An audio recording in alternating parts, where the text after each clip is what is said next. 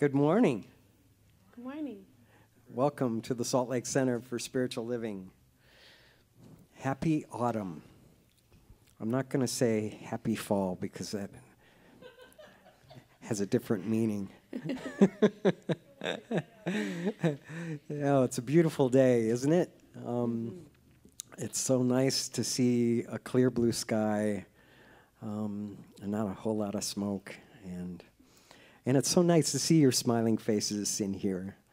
Welcome, everybody who chose to join us in person. Thanks to the volunteers that made that safely possible. Welcome to all those viewing online who tuned in today. Very special day, very special service for you today. We're going to start with an opening song called Jump, as we bravely, fearlessly, faithfully jump into our life. 1, 2, 3, 4.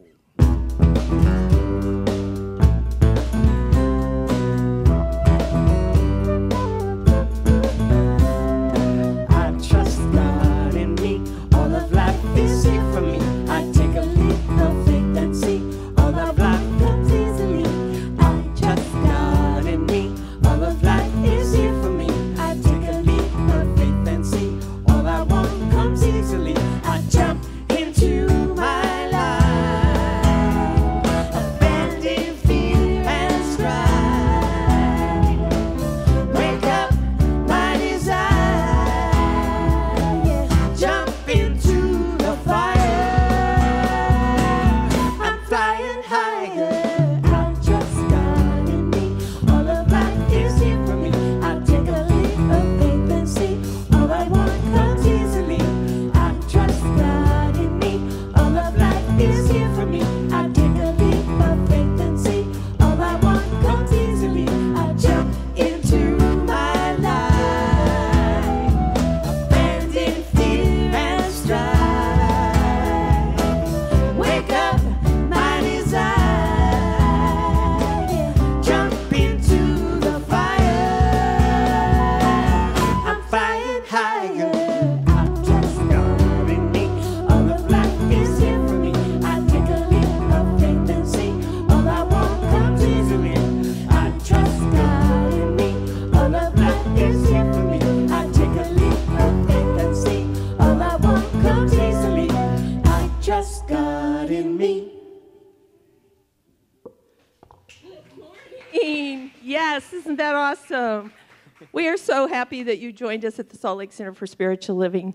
My name is Linda Brewer, and we are a spiritual community where all are welcome to join us online. And 30 of you are welcome to join us right here in person, and we've never reached that number, so if you've been staying home thinking, oh, probably I won't get in, you will. So come on down. Our practitioner holding high watch this morning is Katie Hernandez throughout the service. She will be in prayer, knowing that the best and highest is unfolding as we share this sacred time together. Our community is a spiritual community that teaches a philosophy for daily living based on spiritual principles and practices that are universal among religions. We honor every pathway by which people seek to know and connect with the divine. And we work on our individual consciousness so that we can help make the world a better place. And we're going to talk more about that today. If you will, I invite you wherever you are to join us in saying with feeling our purpose statement. We are an open, welcoming community, celebrating our divinity, loving our humanity, and nurturing our journeys of spiritual discovery. Thank you so much. Please remember that for all the latest information on what's going on, or if you're new to our center and you'd like to find out more about who we are, you can do that at our website, which is www.spirituallyfree.org. On our homepage, you can submit a prayer request, see what's coming up next Sunday, and go to all, and it'll take you to lots of other places on the site where you can watch previous services, read about the folks who do stuff around here, and see the upcoming themes and so much more. The theme for this month is Facing the Fear, and I will be your speaker this morning. Next week, thank you. Next week, we're blessed to be welcoming back Cameron Carver as we begin our October theme, Cosmic Connections. For all the details on any of today's announcements and lots more about what's going on at the center, stuff from our home office, which is a lot of stuff, and also information from the Greater Salt Lake community, please visit the announcements page on the website. That gets updated the minute we have a new announcement, so anytime you're wanting to know what's happening, go right there. If you have not yet registered for the 2020 census, the deadline has been restored to the end of October. Yoo-hoo. But please don't wait until the last minute. The census impacts the amount of money our state receives from the federal government, as well as the number of our representatives in Congress, among many other things. So it's truly essential that everyone participate. Registration is for everyone who lives in our country, regardless of immigration status, and there are no questions about your status on the census, and answers by law remain confidential for 72 years. Don't know why 72 years, but that's it. You can fill that out at my2020census.gov, and that information is on the website. As I do whenever I am up here, I'd like to remind you that our center was founded on and is grounded in prayer, which helps us to deal with the things that are going on in the world. Our professional prayer practitioners are trained in the art and science of affirmative prayer, and they stand ready to pray with you at any time. You can submit a prayer request on the website, and if you do, we will get that out to all the practitioners who will be praying for you. And if you would like to actually have a prayer with a practitioner, I know a lot of us miss coming up at the end of the talk and getting to pray with a practitioner, but they will do that with you on the phone if you just say that in your prayer request. So please take advantage of that service. That's because we're here for you. And now I want to invite you to settle in, allow Teresa's reading and the beautiful centering music to take you to that sacred place within, and then Teresa will share our prayer. Just a little discombobulated, haven't been here for a while. You exist, that the divine feeling, fire, imagination, and creativity can be expressed through you. The Spirit comes to you with a new and fresh creativity. You need not ask what others have done or how they have done it. Be yourself and express the life as you, and just know that the divine as you will find yourself in God, and God will find itself in you.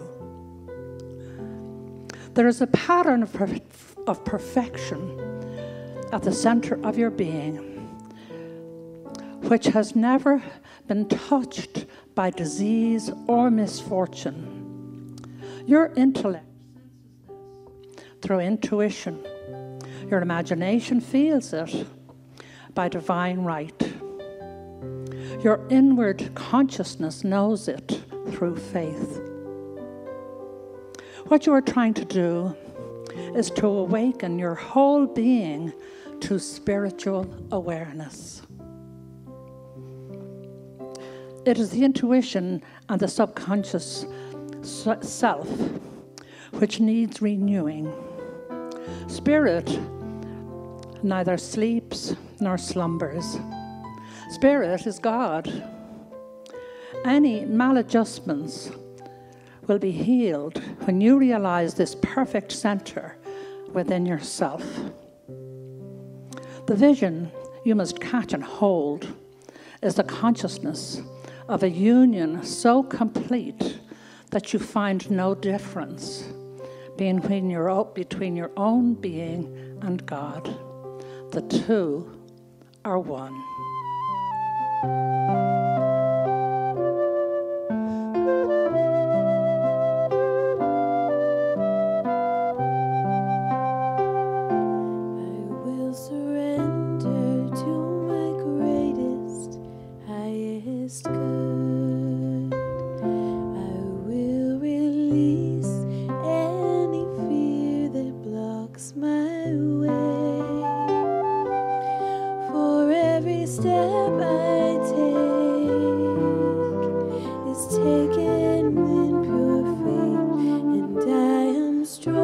every moment, every day.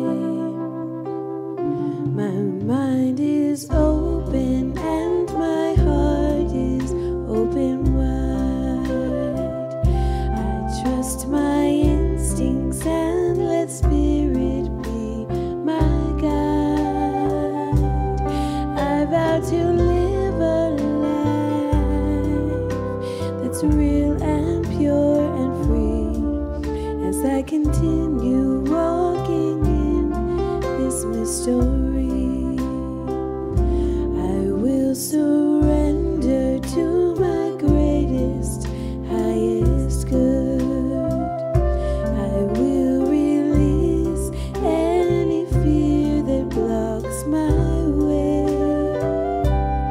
For every step I take is taken in pure faith, and I am grateful every moment, every day. Yes, I am grateful every moment, every day.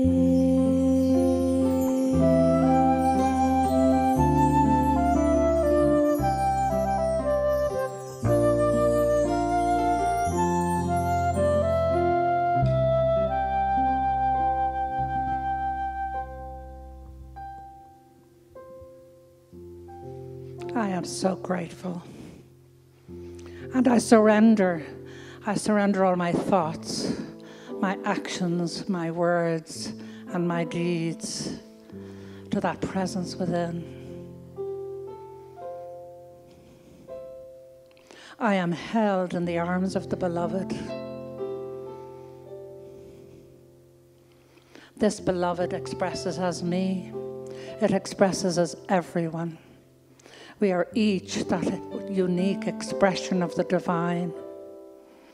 And I claim this. I claim all of it as I recognize each and every one in that divinity. That divinity holds me tight. It holds me in expression. It is all that I am. So on this beautiful Sunday morning, I welcome that divinity into my life, and I surrender all my thoughts, actions, deeds, and words into that wondrous, magnificent being that resides within us. I surrender it. I know it. It is here present in everything and everyone.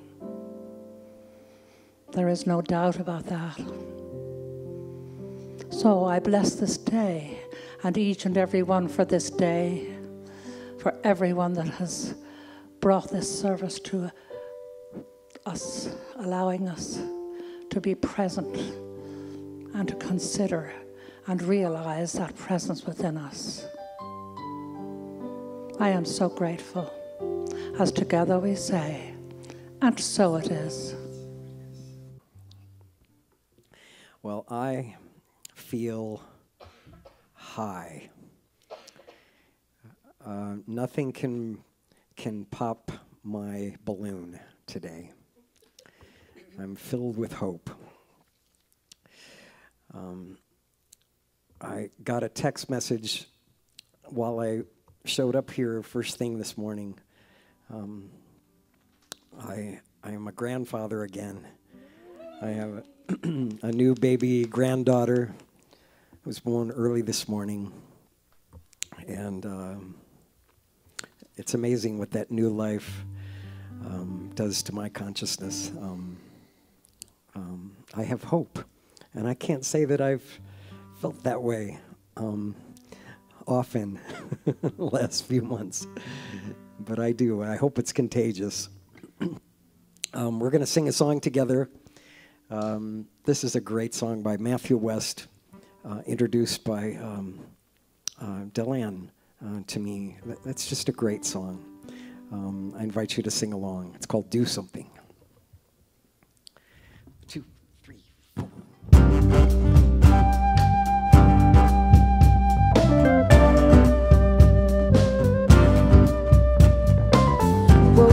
this morning, saw a world full of trouble. Now I thought, how'd we ever get so far down? How's it ever gonna turn around? So I turned my mind to spirit. Thought, God, why don't you do something? Well, I just couldn't bear the thought of people living in poverty, children sold into slavery. The thought disgusted me, so I turned my mind to heaven. I said, God, why don't you do something? I heard a voice, I did. I created you. Here we go. If not us, then who? If not me and you. Right now, it's time for us to do something. Yeah. If not now, then when? We will see an end to all this pain. It's not enough to just imagine. No, it's time for us to do something. I'm so tired of talking about how we are God's hands and feet. Well, it's easier to say than to be.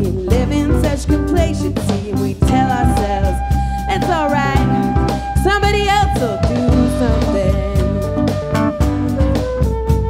But I don't know about you, but I want to feed this holy desire. I want to stoke this inner fire, walk the walk that lifts us higher. I want to be someone that stands up and says, I'm going to do something. If not us, then who? If not me and you. Right now, it's time for us to do something. If not now, then when? We will see an end to all this pain. It's not enough to just imagine. No, it's time for us to do something. We are the salt of the earth. We are a city on a hill. We're never gonna change ourselves by standing still. No, we won't stand still. No, we won't stand still. Come on. No, we won't stand still. No, if not us, then who? If not me and you. Right now, it's time for us to do something. Yeah, help me out. If not now, then when? We will see an end to all this pain. It's not enough to just imagine. No, it's time for us to do something. It's time for us to do something. It's time for us to do something.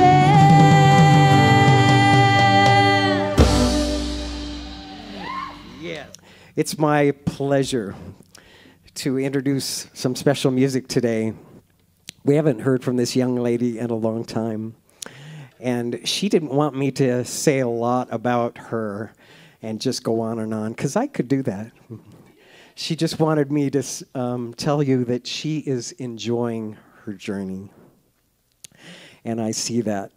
There's evidence in every interaction I have with Melman Love. We're friends on Facebook, and she is so much better than I am about posting positive things on a regular basis. Her heart is in everything that she does. She's a great mom and an accomplished musician, and I'm so proud that she's sharing her music today. Let's welcome Mel Menlove.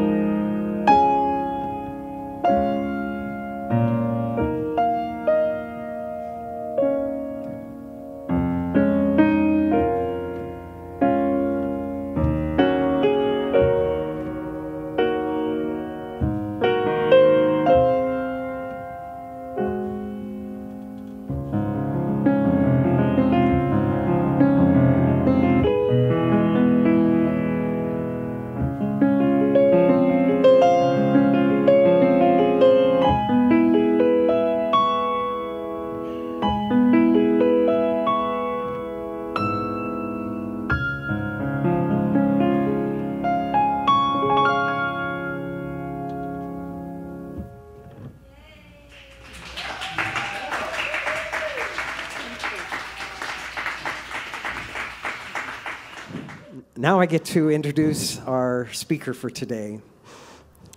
I could go on and on about Reverend Linda Brewer, too. I'm just going to give a little snippet that maybe you didn't know.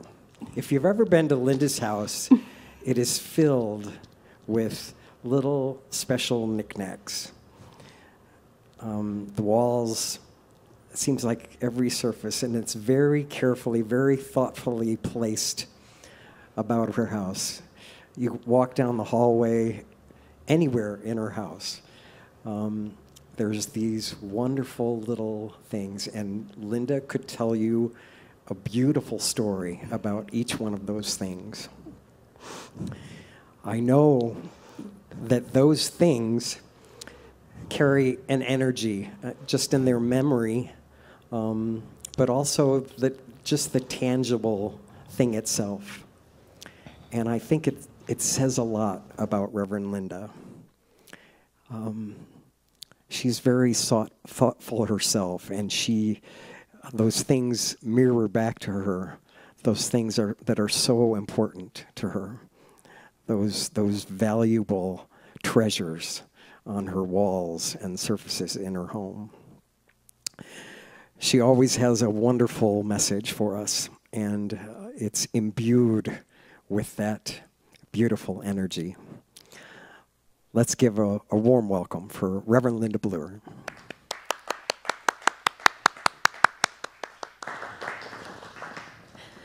That is the nicest way anybody has told me what a pack rat I am. I think it comes from growing up in the military and moving every few years and things disappearing. And so now I cling to those treasures. Before I get started, I also want to say that until I worked on this talk today, that last congregational song, Do Something, hadn't hit me the way it did today. And so if you're at all inspired by what I have to say today and you don't want to listen to it all over again, just go listen to that song again, because it'll give you the same message, hopefully. All right, so our theme this month has been facing the fear. And each week the topic has been about faith, which seems to imply that faith is what is necessary to face and even overcome our fear. Cameron started off the month by saying faith is the psychological equivalent of our beliefs and programming, pointing out that faith is neither positive nor negative, and that we are always operating from faith. The question is, first, are we operating from faith consciously or unconsciously? And secondly, in what are we having faith? Unless we're conscious about where we place our faith, we will not achieve the positive outcomes that some of the best-known quotes about faith seem to imply magically happen, and which often left me wondering what's wrong with me when what I said I wanted and believed didn't come into being. The second week, Myrna continued to clarify how faith operates for us with her frog and toad story, reminding us that we are programmed by others with certain expectations about how life will be. And unless we consciously choose which expectations to allow in or follow, we will unconsciously create our lives based on those learned expectations. We can choose to have faith in something outside ourselves or to have the faith of God. Last week, Randy shared that faith and fear are two sides of the same coin, two options of how to respond to what life brings us. He reported that faith is a function of choosing to respond from our hearts with love to whatever comes our way. Fear results from responding from our head, from the stored programming from others, along with what we've added with the stories we make up about what bad things could happen to us. Each of them reminded us that positive faith can be consciously chosen, can be developed by meaningful, regular spiritual practice, by curiosity about what is, rather than preconceived ideas about what we encounter, by being intentional about where we focus our consciousness, and the people that we allow into the front row of our lives and what we give attention to. Our positive faith is the result of the intentions we set and our follow-through in doing the spiritual work necessary to manifest those intentions. The topic that I've been given for today is "Just Do It," the Nike slogan. It falls to me to remind each of us that we are called to put our highest faith into action, to put what we learn through the teachings here and our personal growth journeys into acting in the world and serving others.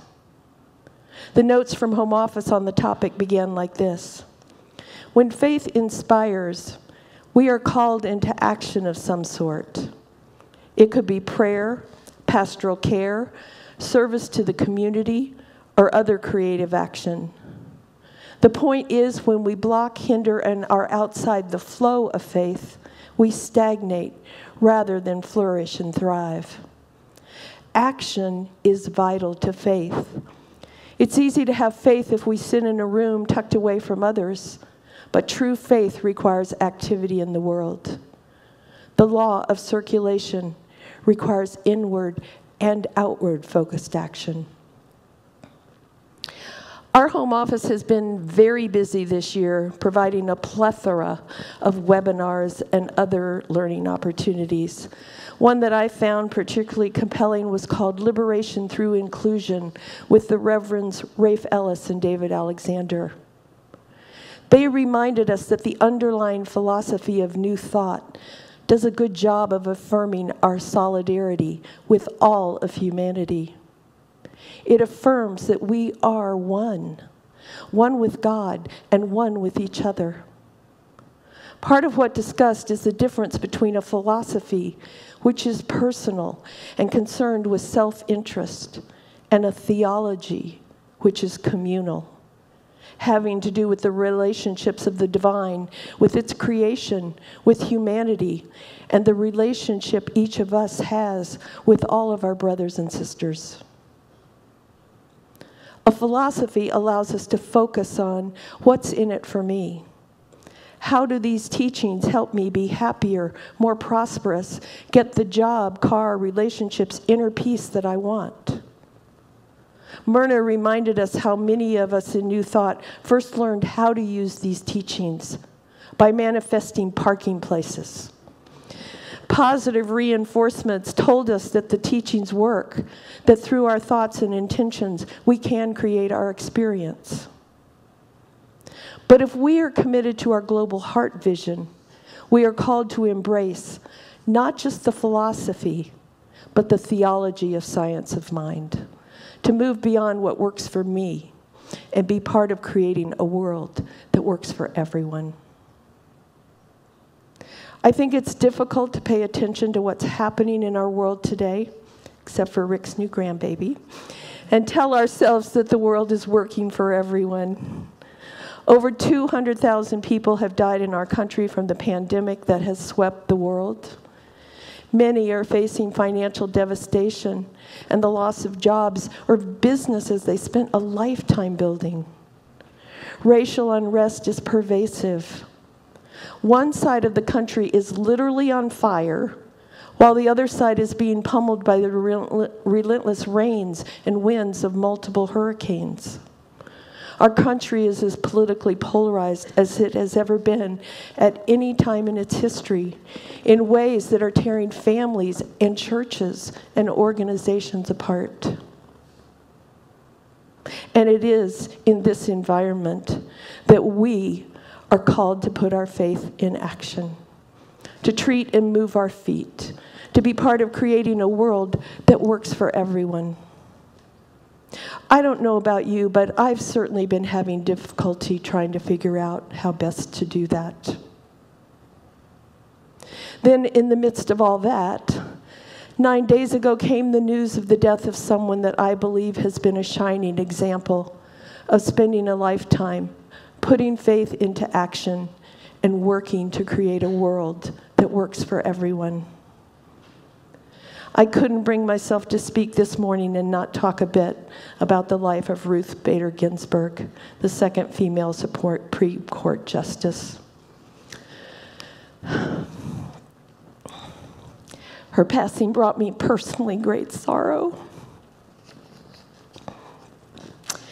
And unfortunately, it created more polarization and distress in the insanity that is our current world. And I say insanity because during her Supreme Court confirmation process in 1993, she was honest and forthright about who she was, including stating her support for abortion rights, among other things. Yet she was confirmed in a 96-3 Senate vote. The most recent justice was confirmed with a 50-48 vote. Something is deeply wrong with our country. In addition to my grief, though, her passing also caused me to reflect on some of what has evolved in the world in my lifetime, some of the ways in which it is better, at least for women like me, better than it was when I was a child. And much of that is Ginsburg's legacy. In many ways, she made more of an enduring difference to the disenfranchised women in our country before she became a judge than she did after. Although her legacy on the court is legendary, and her dissents are blueprints for a more inclusive world. Her passion, her calling, the focus of how she put her beliefs and faith into action was to work tirelessly to end the inequities of gender discrimination in our country.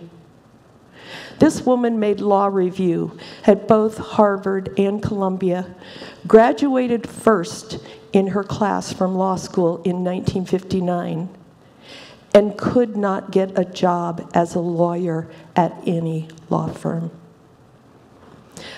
I can't imagine that happening today, so that's progress. She and her husband Marty modeled a true marriage of equals that was extraordinary at that time in our history, and probably still is relatively rare. She won 5 of the 6 cases she argued before the Supreme Court. And rather than asking the court to end all gender discrimination at once, Ginsburg charted a strategic course, taking aim at specific discriminatory statutes and building on each successive victory. She chose plaintiffs carefully, at times picking male plaintiffs, to demonstrate that gender discrimination is harmful to both men and women. The laws Ginsburg targeted, including those that on the surface appeared beneficial to women, but in fact reinforced the notion that women needed to be dependent on men.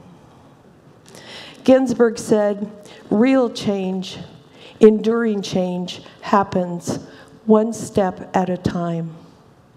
She was a brilliant example of someone who lived her life knowing that each step she took, each case she won, each decision or dissent she delivered would, with patience, make a collective and significant impact. Asked about her legacy, Ginsburg said, "To make life a little better for people less fortunate than you, that's what I think a meaningful life is. One lives not just for oneself, but for one's community." And so we too are called to find a way to put our faith into action, to make life a bit better for those less fortunate than we are, to live not just for ourselves, but for our community, to practice not only the science of mind philosophy, but its theology, to each ask ourselves, what is mine to do to help make the world work for everyone? You cannot look around this world and possibly think there's nothing you can do. There are responsibilities right here at our center that want filling, and I invite you each to search your hearts and ask yourself if one of these is yours to do. Our events chair just resigned with last week's picnic being her last event. I'm told a fun time was had by all and that the music was awesome. But it's also the last such event that will happen if no one steps up into that position. Our communications chair also stepped down, and we've divided those responsibilities, but still need someone to take on the weekly email newsletter. After October 23rd, that newsletter will no longer go out if no one steps up. About 120 people open that email each week out of the 600 or so who receive it. That's actually a good percentage, I'm told. All those folks won't get that information, or will have to go search it out on Facebook or the website if someone doesn't answer the call to put their faith into action in that way. Those are just a couple of things that I came up with. I'm sure our center could use help in many other ways. Now, I have no illusion that those jobs are going to change the world, but they will positively impact our spiritual community. Beyond that, the greater Salt Lake community has many needs, as does our state, our country, our world. It is up to each of us to go inside and prayerfully consider how best we can put our faith into action to help make our world work for everyone.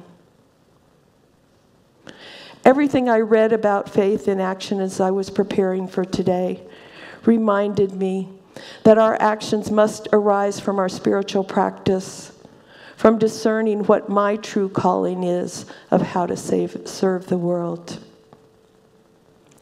And beyond the doing and the acting, we are called to do the spiritual work that allows us to truly know that a world that works for everyone is possible.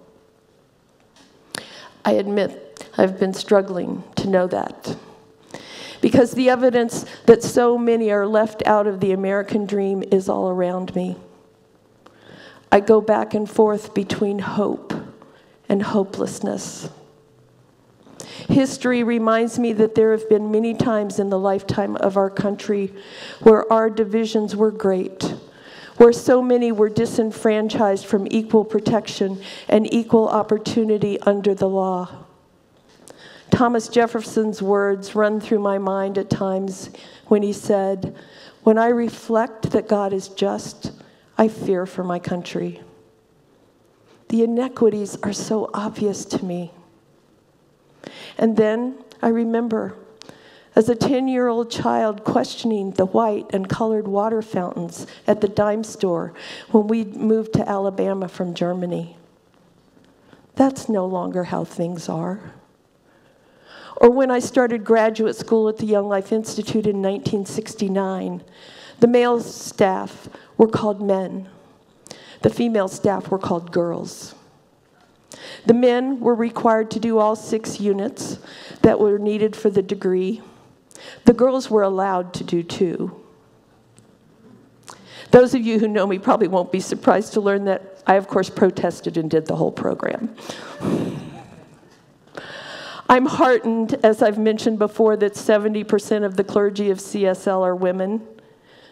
Then disheartened that 25% of Congress is female when we make up 51% of the population. I can be impatient, especially when so many are suffering. And then I remember the words of Martin Luther King Jr. that he said, "The arc of the moral universe is long, but it bends toward justice." And I cling to that hope. I find it irritating that I just can't change the whole world with a wave of my magic wand or my prayers. But in preparing for today, I was reminded by Reverend Lynn of a sermon that Ernest Holmes gave at another difficult time in our country. And I found his words so appropriate that most of the rest of what I'm going to share will be the words of that sermon. He reminds us that job 1 is our spiritual knowing the best and highest truth. In this case, about our country and the principles on which it was founded. Those principles have yet to become reality for all who live here, but the moral arc has been continually bending. When the nation first began, under the Constitution, the only people allowed to vote, about 6% of the population, were white male landowners. Blacks, natives, women, non-property owners were all excluded. Think about that. Much progress has been made, but not nearly enough. But Holmes' words reminded me of the importance of holding the highest vision, and out of that knowing, moving into action. His words ask us to hold in mind the vision on which this country was founded, and invites a rededication to putting our faith into action to make that vision a reality for all.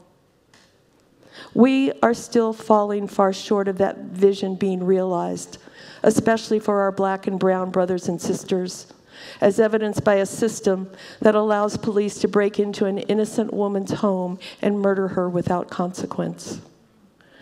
The verdict in Breonna Taylor's murder is more evidence of how the system is broken, and not at all reflective of the ideals which the founders of our country set forth, even though they failed to see how the system that they set up allowed those privileges only for a minority of those who actually lived in this land.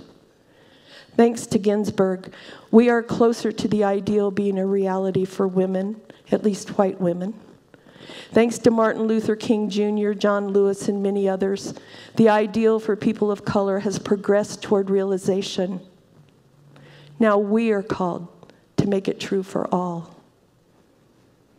I want to be hopeful that the crisis of inequity that has manifested in many ways in 2020 can lead to change that is permanent and good, something that will make the world a better place in which to live, a place with individual and collective safety, personal liberty, freedom, and justice for all. As you hear these words from our founder, my prayer is that we each rededicate ourselves to the country's founding vision and our global heart vision, to doing our part to create a country and a world that works for everyone. These are the words Holmes shared 70 years ago. Freedom is something that is won with difficulty and kept only through eternal vigilance. And what does freedom really mean as it works out through the only instrument that can maintain its purpose, the instrument of government, other than the idea that all people are equal before God, that everyone is an individual in their own right, and that each should have the privilege of self-expression, provided their desires do not infringe on the rights of others. Democracy is a great cooperative enterprise through which this is made possible. It would be advisable for us to reread the Declaration of Independence and the Constitution of the United States and think about their meaning all over again. Here we find not only the supreme ideal in government, but the specific and definite directions for working it out. A federal union so organized that it may protect the interests of the common good without infringing on the rights of the individual citizen. Our forefathers were wise indeed when they worked out a system which bound all together in one common purpose, without overlooking the fact that each is an individual, that every state and each political subdivision down to the precinct in which you and I live should be able to preserve its identity and integrity from the largest to the smallest. Those who wrote these two great documents surely did so under divine guidance. The great lesson that life is trying to teach us is that we are all rooted in God, but each is an individualized center in the divine being, what Emerson called unity at the center and variety at the circumference. Unity does not mean uniformity. It means a oneness of purpose. We have checks and balances so that no one group at the top can dictate the policies of the lesser groups down the scale of our political system. The hope of the world rests. I want to say that again. The hope of the world rests on the preservation of this system. All shall contribute the best they have, that the strong shall protect the weak without overpowering them, that the great shall live with the small without subduing them, that cooperation shall take the place of aggression, that government shall rule without tyranny through the common consent of the governed, of the people, by the people, for the people. That which was born of faith must be kept through faith.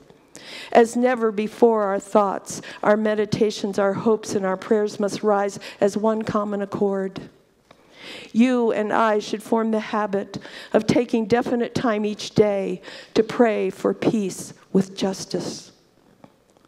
For there is no peace possible without justice.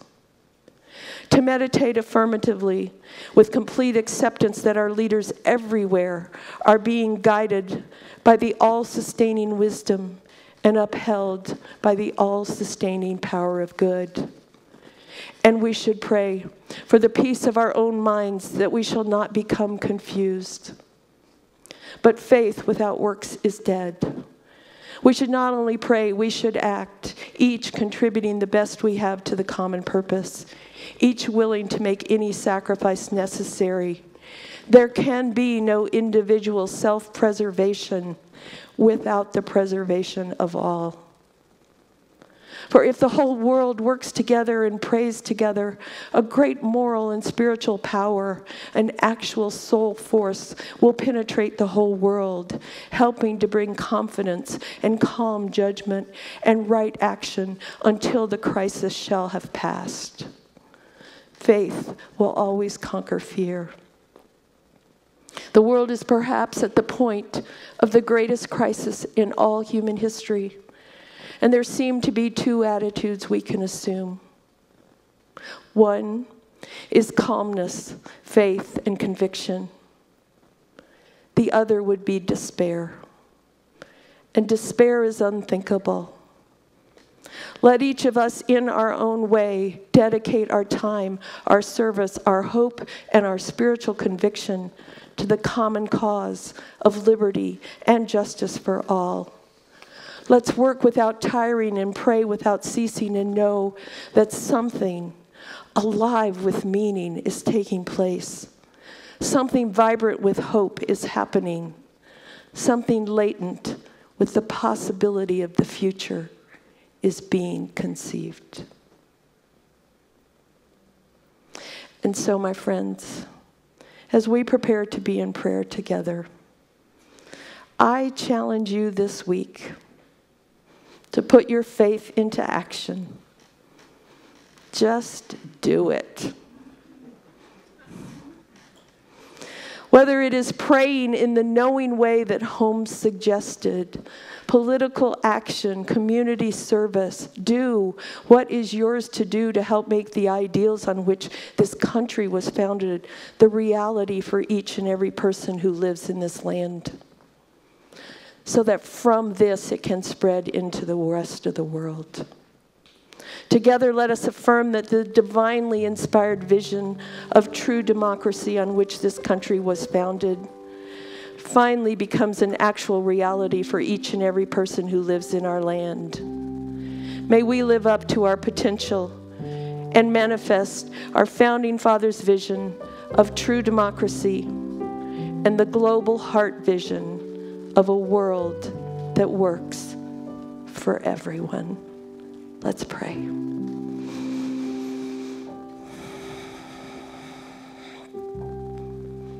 And so we settle into that sacred space within us that connects us with that which created us and with all else that lives, with all of our brothers and sisters on the planet, with the lands and the waters that nourish us, with the animals that bring us joy, and the people that offer us opportunities for love.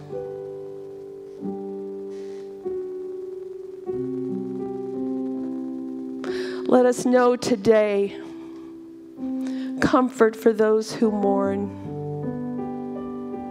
Those who mourn Ruth Bader Ginsburg.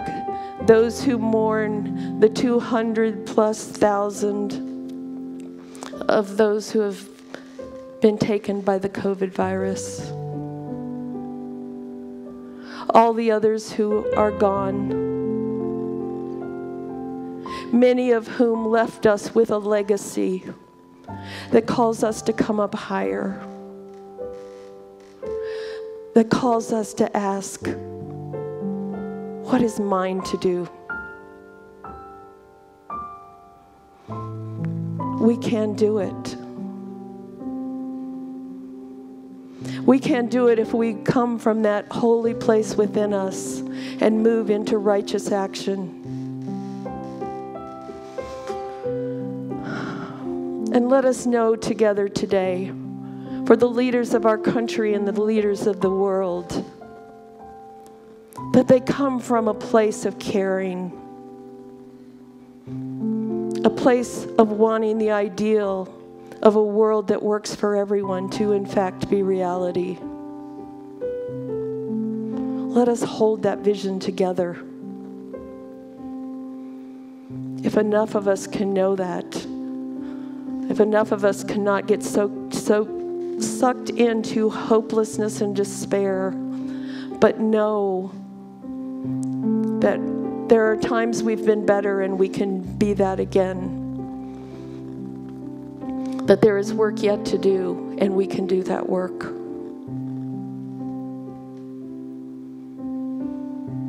And so in gratitude for that ideal vision on which this country was founded, and the ideal vision, the global heart vision of our centers for spiritual living that affirms a world that works for everyone. We claim this is true. We release our word into the law, knowing that it is done. As together we say, and so it is. I am so blessed.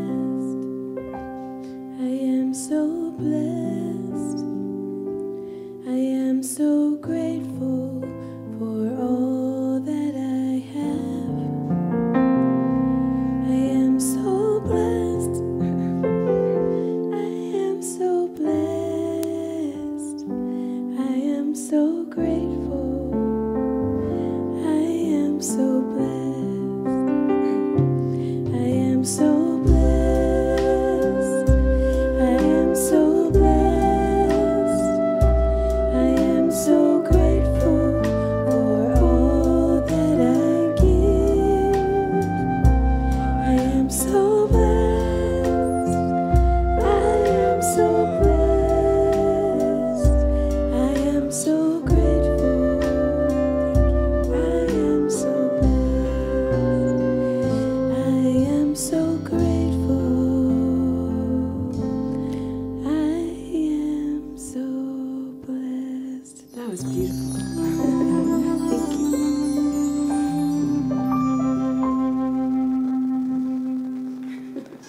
We are so very blessed.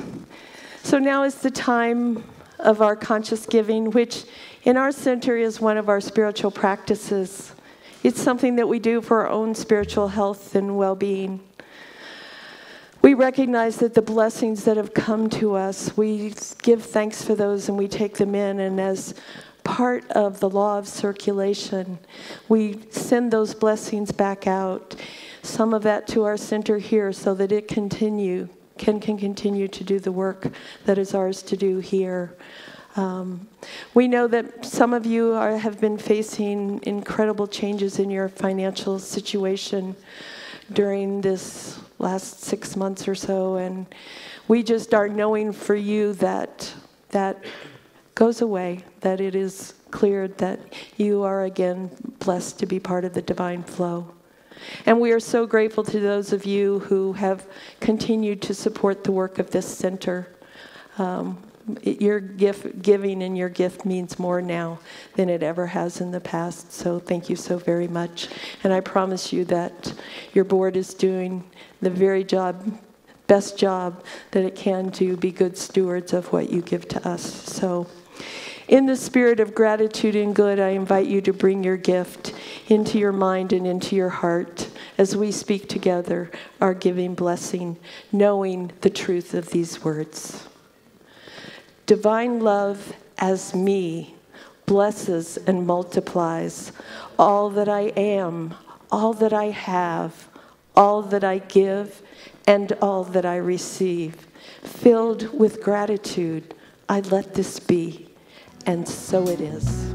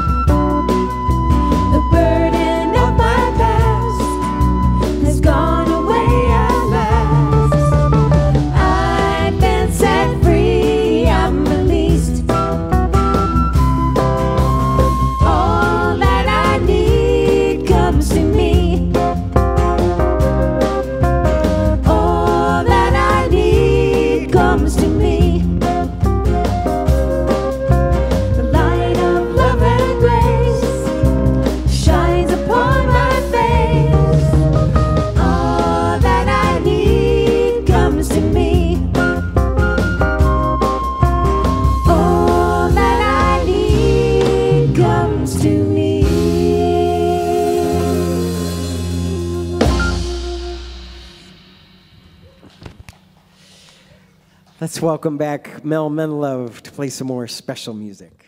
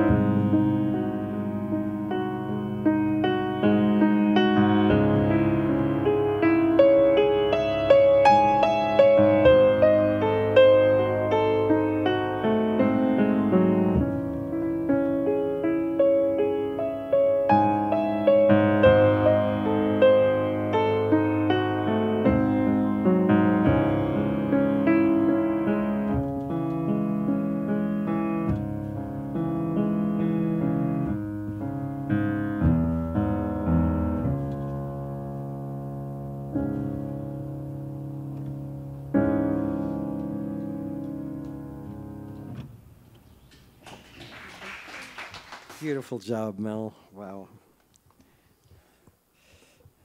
Okay. So we had some fun. We got some culture. We had a really good preaching. Such a blessed day. I want to invite you to, those of you that are here, and those of you also who are tuning in, we're going to have a meditation service after this one. We tried it out last week and it worked beautifully, so we're going to do that. So we in the band will leave quietly and carefully and allow a nice meditation space to take place here. So I invite you to stay tuned in for that. Following that will be the live chat hosted by Reverend Myrna Hurst. So you can link into that as well. I think I was supposed to say something else. No, I want you to stand on your feet without holding hands. We're going to sing our closing song. Keeping in mind, we're creating a world that works for everyone. It's a song called Together We Can Change the World. Thanks for coming, everybody. 1, 2, 3, 4, 5, 6, 7, 8. I believe it's not too late. Together we can change the world. Lay the puzzle pieces out. Find out what it's all about. Together we can change the world. I could stop this by myself, but I'm asking for your help. Together we can change the world. Sailing past where it's been started. Roll your sleeves up, let's get started. Together we can change the world. Together we can change the world. With our hands and with our hearts, we can dare to make a start. Together we can change the world. What if we spoke with one voice, knowing that we have a choice? Together we can change the world.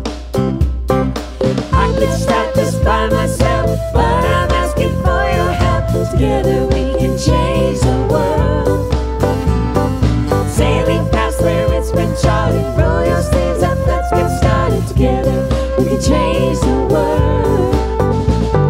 Together we can change the world. Yes, we can. Change your mind and change your life. Set aside the fear and strife. Together we can change the world. When we open up our eyes, then we start to realize. Together we can change the world. I can start this by myself, but I'm asking for your help. Together we can change the world. Sailing past where it's been charted. Roll your sleeves up, let's get started. Together we can change the world.